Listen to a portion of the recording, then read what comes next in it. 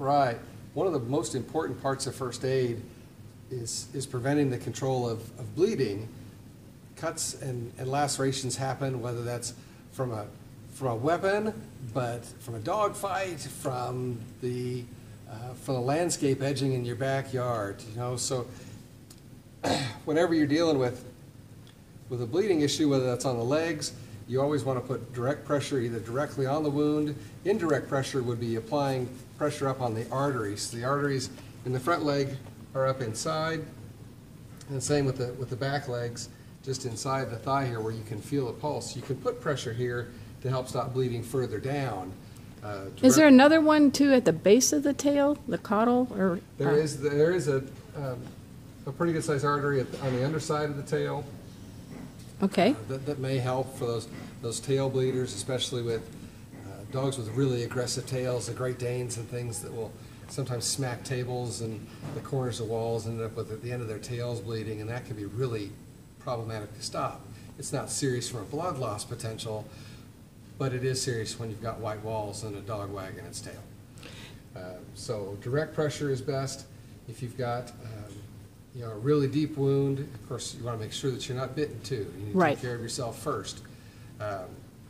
Direct pressure when you can is the best way. Sometimes using a towel or something like that to give yourself a little broader surface area and to put pressure over a greater area is helpful. So if a dog does nick an artery, like you pointed out the location of the arteries, why is it important not to peek at the wound, right? Just keep putting...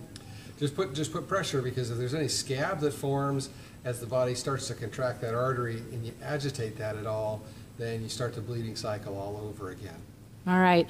And everybody, this is Dr. Mike Lasasso. He's out in the Dallas area. And tell me what it is about emergency medicine that you're so intrigued. You've been doing it for a number of years. I do love emergency work. Fixing things that are broken and helping these guys when they're really in trouble is a great reward. And how important is it for a person to have a pet first aid class? I mean... Well, I think that everybody should take, if you've got kids or even by yourself, you ought to know a little bit of basic human first aid, but you owe it to your pets to know what to do in an emergency situation until you can get them to me. All right, that sounds good. All right, so now the last one, it'll just be here. We'll see if they'll both come here. Come on, guys. Come here, buddy. Isn't she? What are you doing, Maddie? Isn't she cute?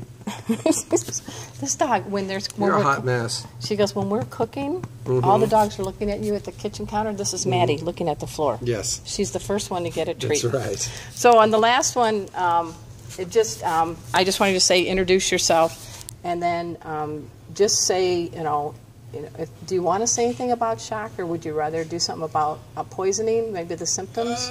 Well, poisoning is going to be so... It's so hard. So very vague. Yeah. Because it just depends on how many of any of 1,000 things they get into.